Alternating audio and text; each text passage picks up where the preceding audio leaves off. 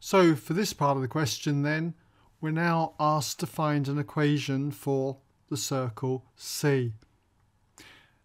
In order to do this, you should be familiar with the equation of a circle.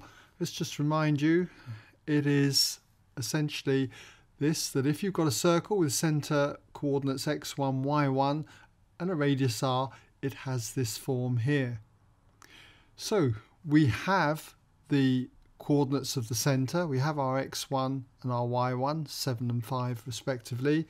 What we don't have though is the radius r. But if we return to the first part of the question, remember we had to find the equation of the line PA.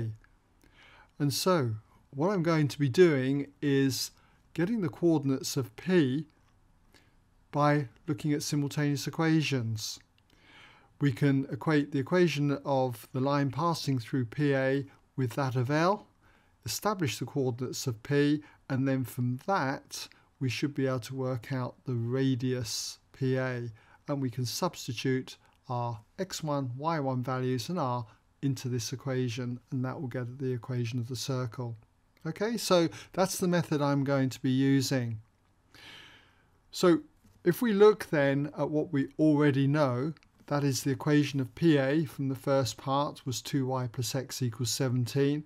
Then for this coordinate point P here, we just have our two equations, y equals 2x plus 1, which I'll call 1, and 2y plus x equals 17. I'll call that equation 2. Solving these simultaneously, all I need to do is substitute equation 1 into equation 2, so into 2.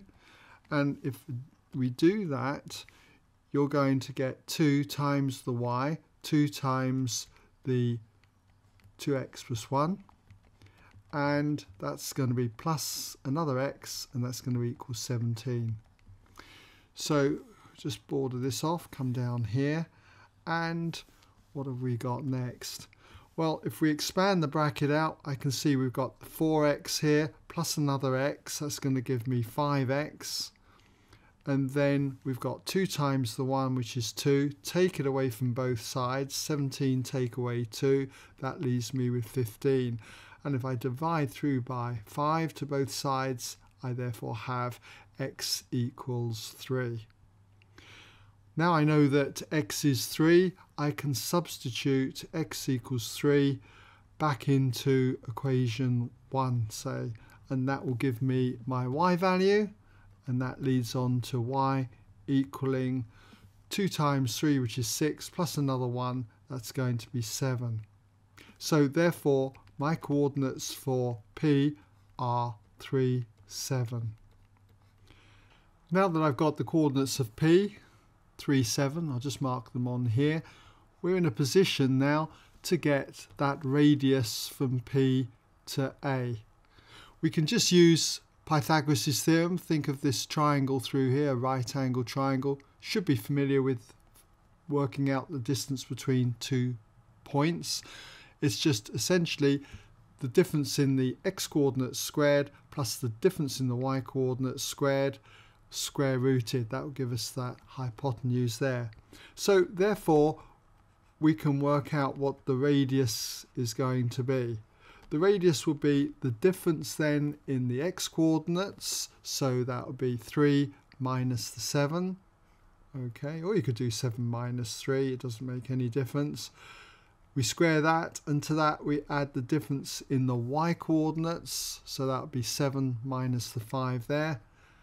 7 minus the 5, and we square that.